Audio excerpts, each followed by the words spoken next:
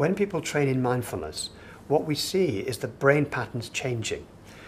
One thing that happens, for example, is the insula, which is a part of the neocortex, which is associated with empathy, with experiencing your body as it is, rather than, as it were, getting into stories about the body, that begins to uncouple with the ventromedial prefrontal cortex.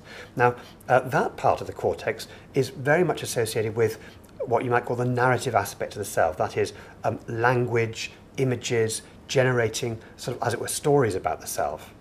And if these uncouple, what people are able to experience and what we see happening in the brain is the ability to activate the compassion centers, as it were, without activating the stories, which often turn into overthinking or rumination as people experience it.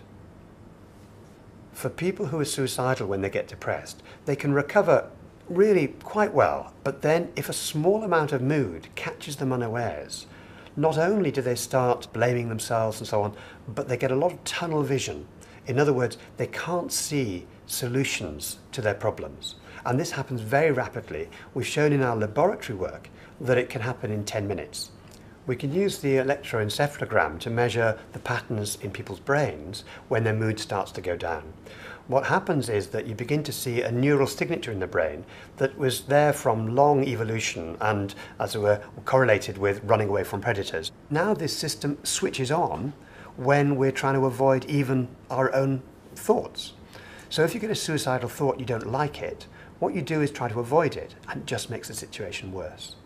Work by David Creswell in the United States has found that if people are not mindful, then the amygdala, the part of the brain that underlies fight and flight, the evolutionary old part of the brain, that tends to be chronically overactive. And what happens during mindfulness practice is it tends to damp that down, tends to naturally inhibit as you learn mindfulness. And that means that people are less likely to be, as it were, constantly stressed, rushed off their feet, but also they're less likely to respond to their own negative thinking, which, when people aren't mindful, tends to trigger these fight and flight responses.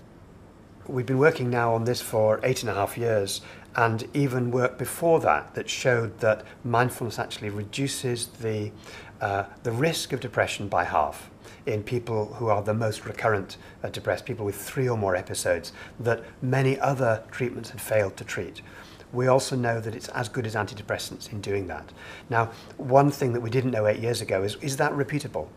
And we found it is repeatable, both in our lab and in labs around the world, in lots of different countries, have found the same result. And that's very confident, because what can be very frustrating in the field of psychological research is if you have one exciting result which doesn't replicate the next time you do a trial. Actually, we find now in 6 different trials with almost 600 patients done right across the world that actually those results hold up. Those initial spectacular results, actually, which we were totally surprised by at the time, well, actually they're no longer surprising.